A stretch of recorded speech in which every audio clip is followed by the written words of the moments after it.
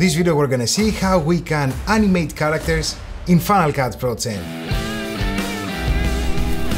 Hey everybody, this video is the part 2 of the series How to Bring Your Photos in Live. On this video we're gonna see how we can use the ProPuppet plugin from PixelFilmStudios to animate our characters. Characters that they can be humans with our photos, or even comics and any other figure that you want to animate and make it like it's moving, like in the video that you saw in the intro. For those of you who are watching me for your first time, welcome, I'm Emilio Takas and I post videos here on tutorials, filmmaking tips and gear reviews. So if you're into this kind of stuff, don't forget to subscribe to my channel and also ring the notification bell to receive notifications every time I post a new video. Let's go now into Final Cut Pro 10, and remember that I will have a link in the description of this video down below with the ProPuppet plugin, and you can use the coupon code EmilioPixel and get 30% off your purchase.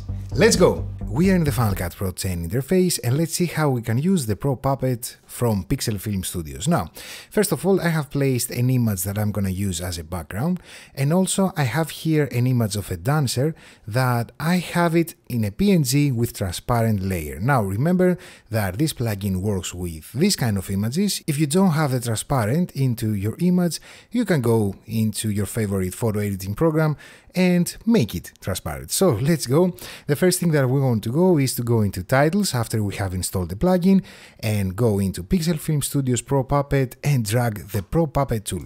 The next thing is to adjust the ProPuppet tool layer and match the length of the background that we're going to use. In that case, we are 5 seconds. Now we go into the inspector panel on the right and we see that first of all we have the instructions. We can toggle instructions for now, we can disable this, and then we go into the media source here. I'm gonna click here and I'm gonna select the image that I have placed it, as you can see, next here on the timeline, and I'm gonna click on apply clip. From the media scale, I can adjust the media to the size that I want. And the next step, we're gonna click on generate mesh. As you can see, here we have the mesh, and with the expand mesh, we can make it even larger if we want the mesh to be larger of the portion of the image. Let me undo this.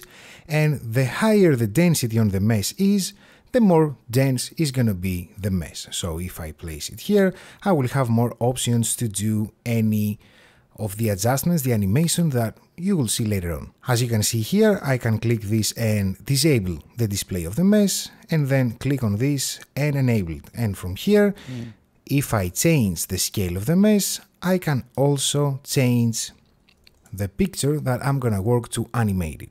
Also, we can change the color of the mesh, and we will see later on what the brush radius is about. Now, the first thing that we want to do is to add some points. How we're gonna do that? We're gonna press Shift in our keyboard, you see here, and I'm gonna add a point here, a point here, a point here. Let's add a point to the head as well, a point here to the hands, and also here, here. As you see, I'm placing the points where I will make the animations to happen, okay?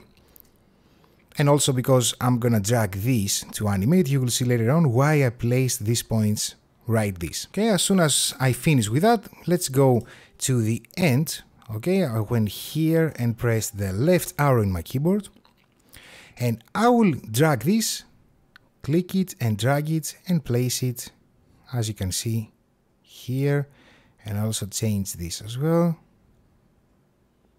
Okay, let's make it look a little bit natural, okay, not natural. You see, as I'm clicking here, I can change the position of where it is.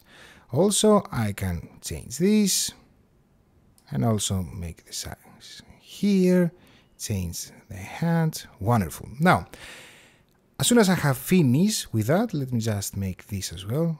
Okay, let's make it a little bit, okay, even more straight line. Amazing dance figure.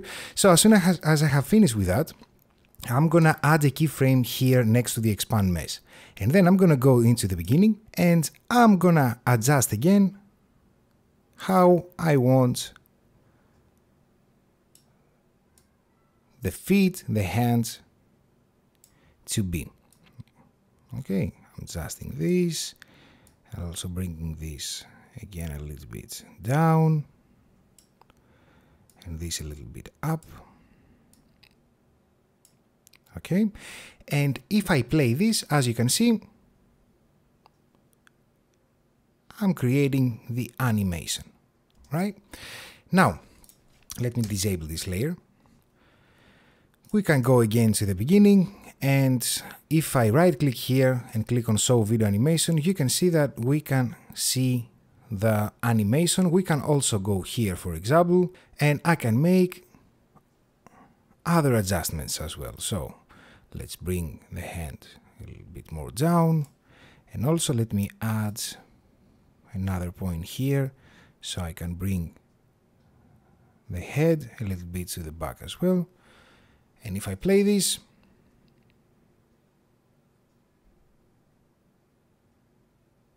you see the movement. Let me show you now one more example. Let's go again to titles, drag the ProPuppet tool, adjust it to the length, okay? We disable the instructions, we go here, we select the image, apply into clip, we change the media scale, okay? Now we will go into the beginning if we don't want to mess with the beginning of the image as our animation, okay? And I will go on generate mesh, click here, I will make the mesh density here, and I will add a keyframe right away, and then go into the end, one frame to the left, and then I'm gonna add the key points by pressing Shift like before. Let's add also a point here to this hand as well. You can be as much creative as you want. As you can understand, you can mess with the image, okay? And also here now, as you can see, if we make the adjustments, okay, let's say that we're putting the feet like that. Okay, let's change the hand as well. Okay, and the head a little bit, and the hand here.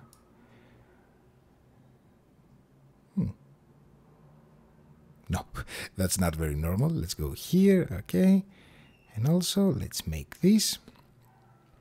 Okay, we play and we see that we have the animation right away.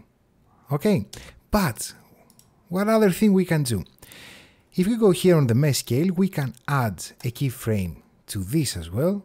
Let me disable the mesh so you can see. Go again at the end, and also change the size of the mesh.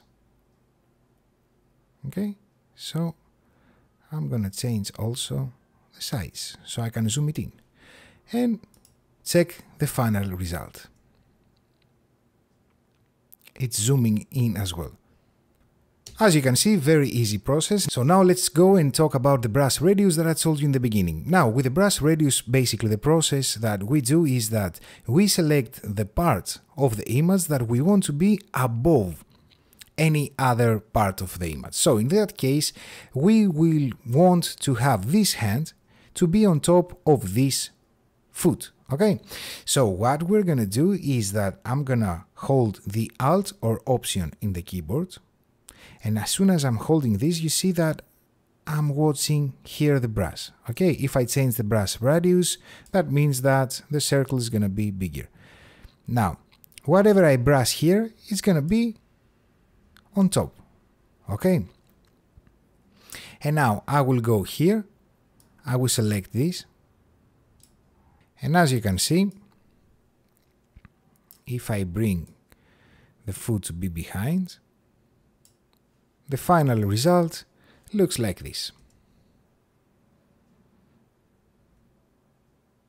You see here that the hand is in front, okay?